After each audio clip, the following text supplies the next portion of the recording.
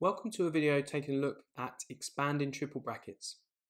Here we're asked to expand and simplify 3x minus 2, bracket 2x plus 1, bracket x plus 4.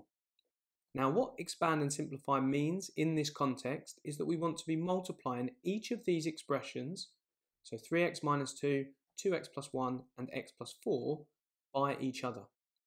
Now the easiest way to do this is to start by multiplying the first two brackets together.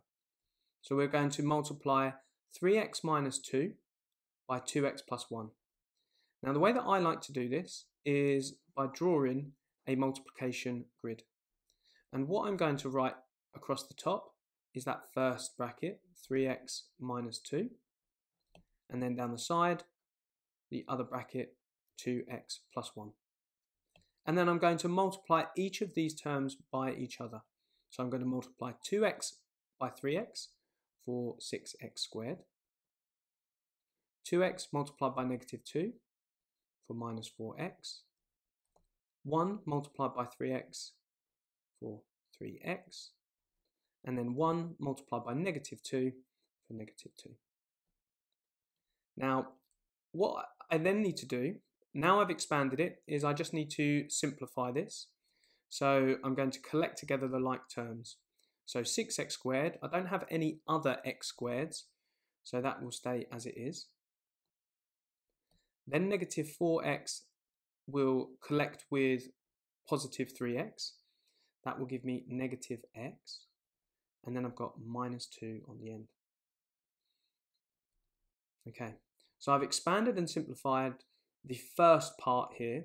And what I then need to do is just multiply that by x plus 4.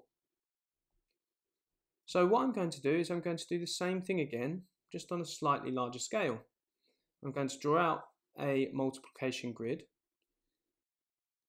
And along the top, I'm going to have this first expression, 6x squared minus x and minus 2. And I'm going to be multiplying that by x plus 4. So again, doing the same thing, x multiplied by 6x squared gives me 6x cubed. X multiplied by negative x gives me negative x squared. X multiplied by negative 2 gives me minus 2x. 4 multiplied by 6x squared gives me 24x squared. 4 multiplied by negative x gives me negative 4x. And then 4 multiplied by negative 2 gives me negative 8. And then again, all that I then need to do is to simplify the terms that are in my multiplication grid. So collecting together 6x cubed with any other x cubes that I've got, which in this case I don't have. So I've got 6x cubed. Then I've got my x squared terms will simplify to 23x squared. The x terms simplify to negative 6x and then minus 8. In this next part of the video, what we're going to take a look at is an example where the expression looks different, but the question is still essentially the same. So an example of this would be expand and simplify, and what we've got is x plus 5 all cubed. So what all of this means is we're multiplying x plus 5 multiplied by x plus 5 multiplied by x plus 5. So we could write this expression like so. X plus 5 bracket x plus 5 bracket x plus 5. So the question is essentially the same as what we did before. So what we would do first is we would multiply the first two brackets together to give us x squared plus 5x plus 5x plus 25. That would then simplify to x squared plus 10x plus 25. And then we are multiplying that by x plus 5. So we would draw out our grid again and get these answers here. And then our final part would be just to simplify, so collecting together the like terms, and we would get a final answer of x cubed plus 15x squared plus 75x plus 125. Now we'll take a look at a second example here. So same idea, Here we're asked to expand and simplify x plus 4 bracket x plus 5 squared. So all that we are doing here is, again, it's the same idea. This x plus 5 all squared just means x plus 5 times x plus 5.